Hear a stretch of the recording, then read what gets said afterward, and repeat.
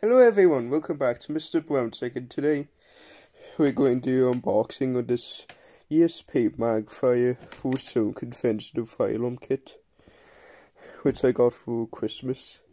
Now in case if you're wondering, I already opened this on Christmas Day and that's why the tape is already cut, but if you look at the box, you can see it comes with an ESP FLK4P conventional firearm panel, 6 ESP smoke detectors with 2 manual call points and 2 Banshees, including a battery.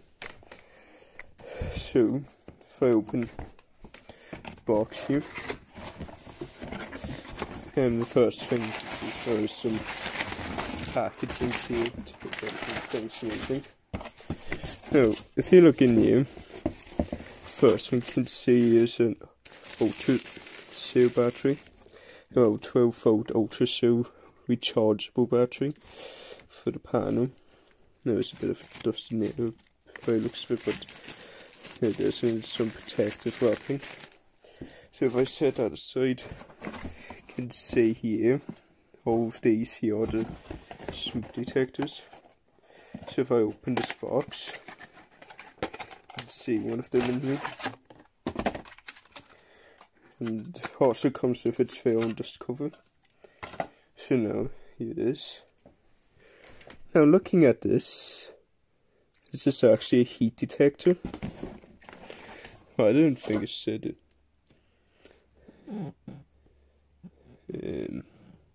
Oh yes, so by the looks of it comes with one heat detector, I'm guessing.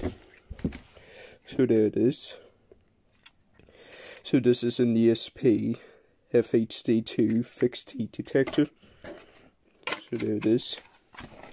Now if you really look here, this is our optical smoke detector.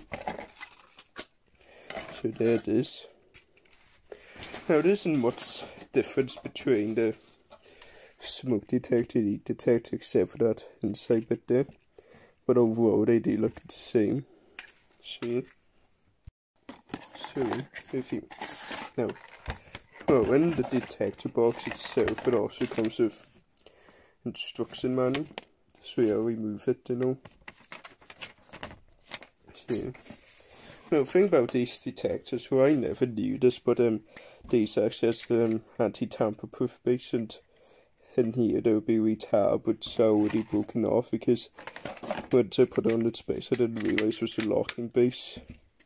So you need a screwdriver with this tab to unlock it from space.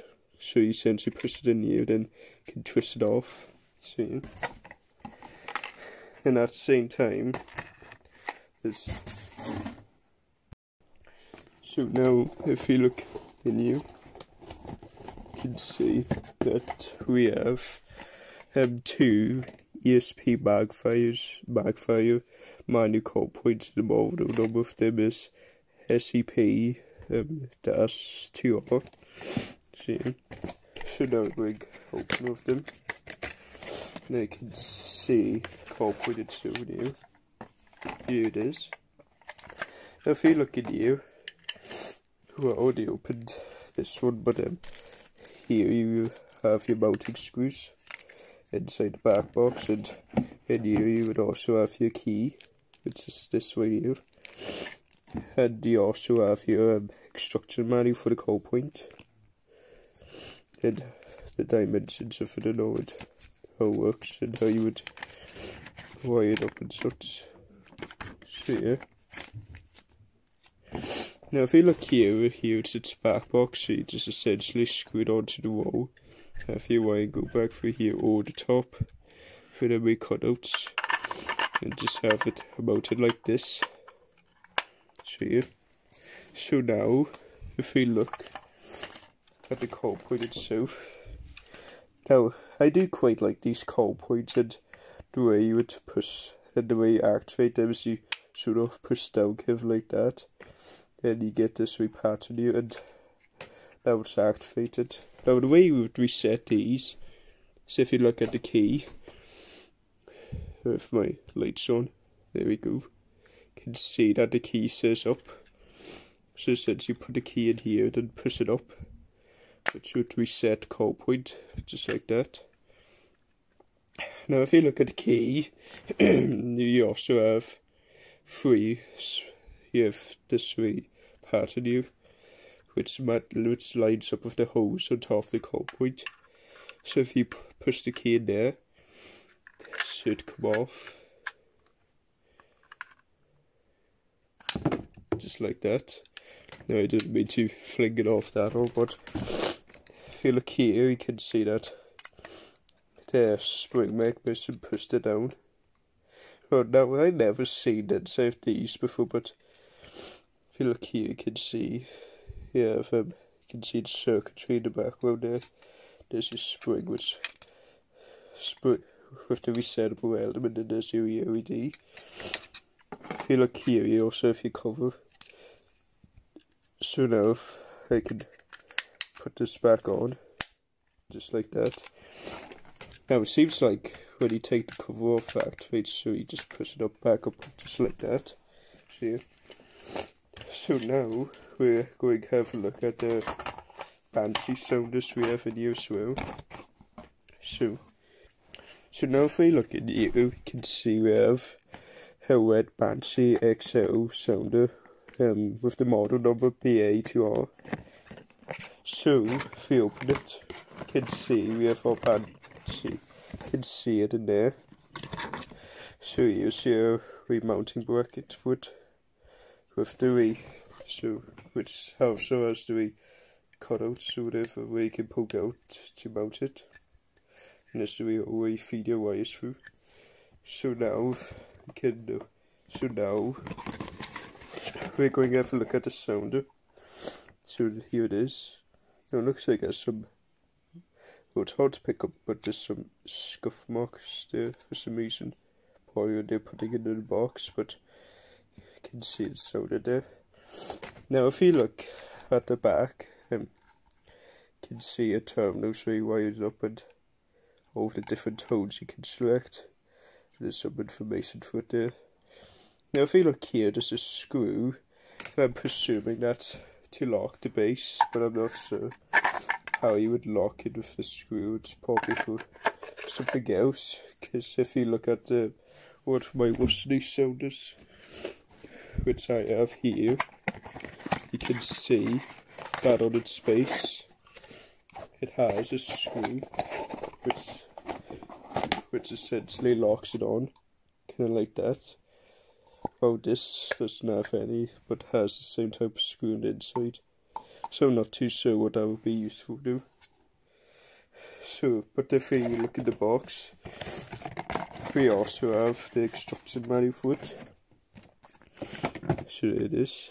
So it says Horizon based on OCD, and essentially so it's essentially an instruction manual, and there's one for saddle base. Now look at the diagram, shows you that there's a screw holder. But if I look at the law of this, it really any, which probably because you have to poke it out through here actually, so you can see.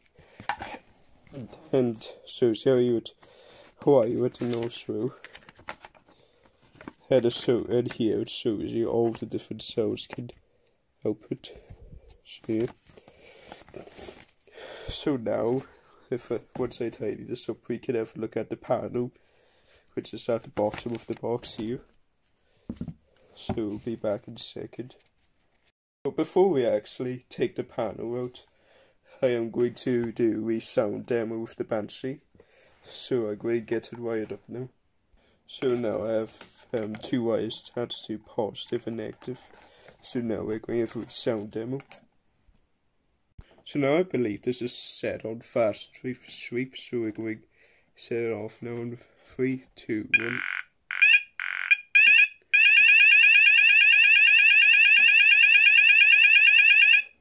So there we go. And as you can tell, it is quite loud.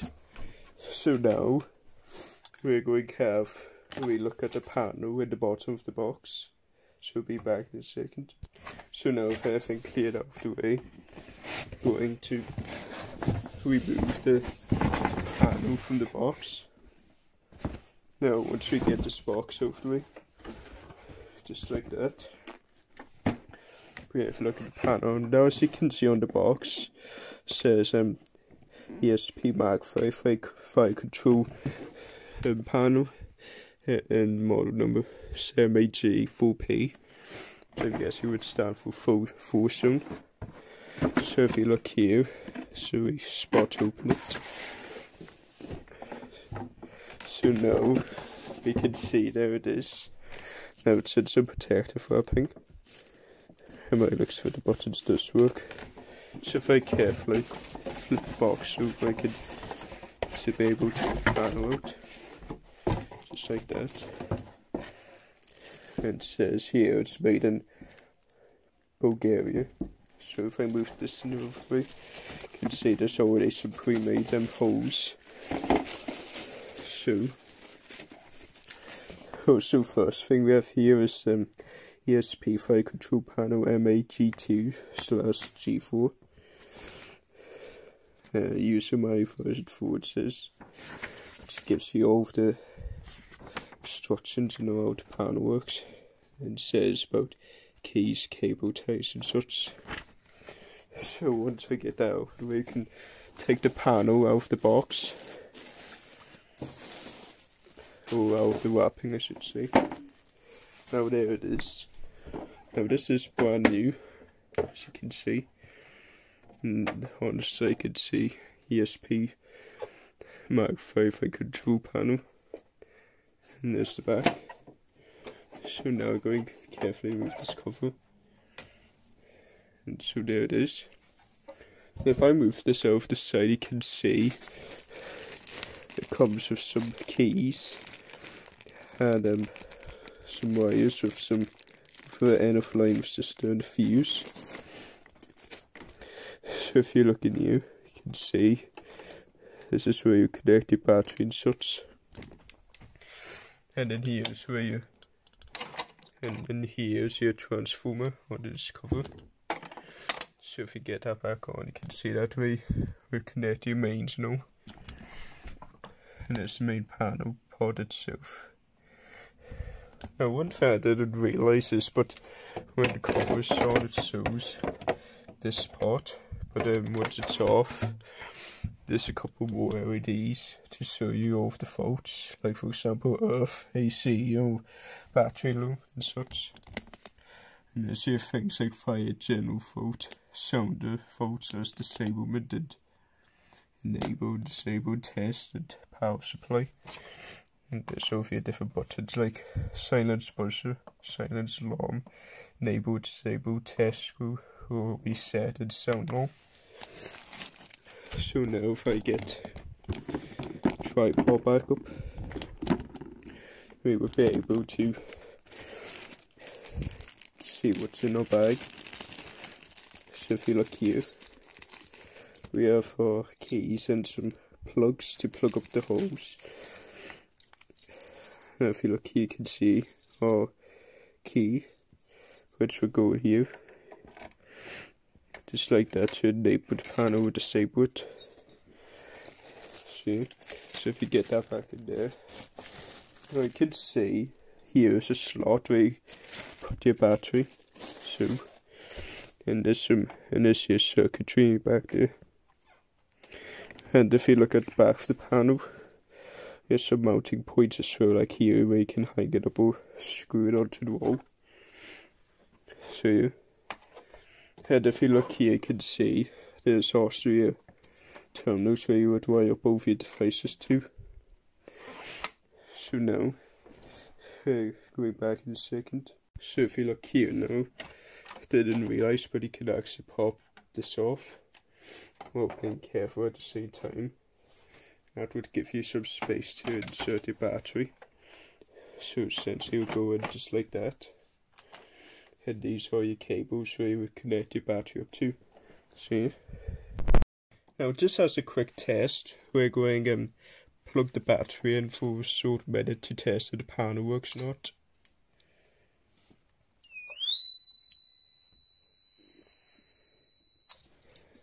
So as you can see, it does work. If I insert my key, it's probably going to have power fault since it's only on a battery. So there you go. So general fault, no battery. I see. So it's just on the battery now. So now this is just a quick test, but it's working. Now if you go here, you can sound on. So now you can see alarm's activated. Now if we silence alarm, now we can reset.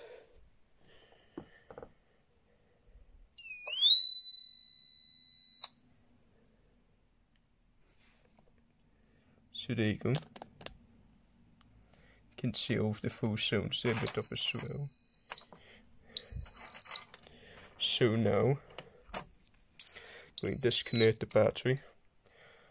So, hope you enjoyed this video. Like, comment, subscribe, and hit the notification button. And make sure, and stay tuned for the system test in the near future of this panel. Bye.